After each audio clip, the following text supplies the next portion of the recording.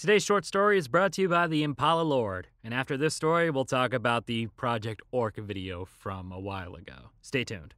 We abducted humans. To be fair, we abducted members of every new race. Abduct a small percentage of the population.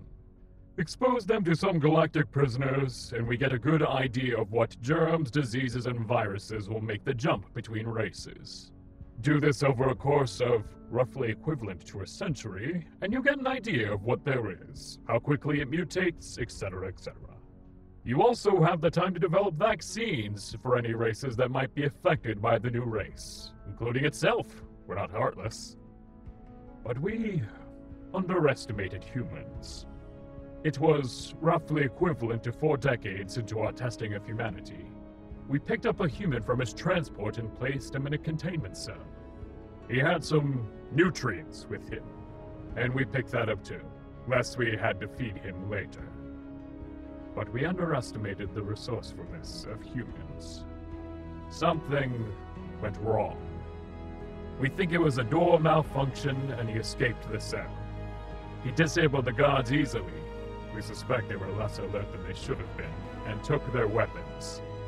We locked all hatches, hoping to seal him in the laboratory wing. Unfortunately, he hacked the shipboard computer, gaining control of all systems. He made his way to the bridge where he took the captain hostage. We offered him riches, technology beyond human understanding.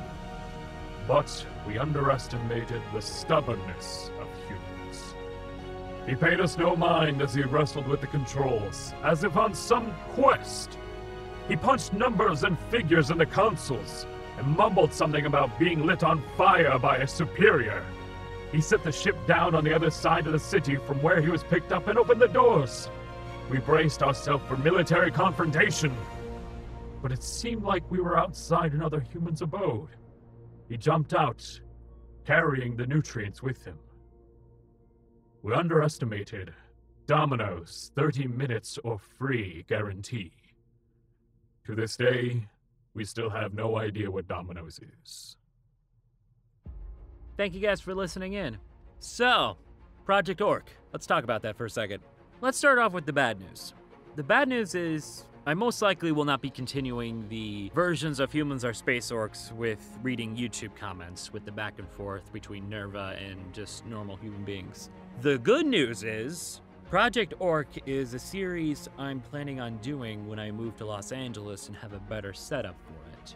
The original idea for it was to be a radio play, but I feel like when I'm in a better environment and have the funding to do so, Project Orc, I would like to make into an animated series. Something relatively short though, probably just a 1-season dealio.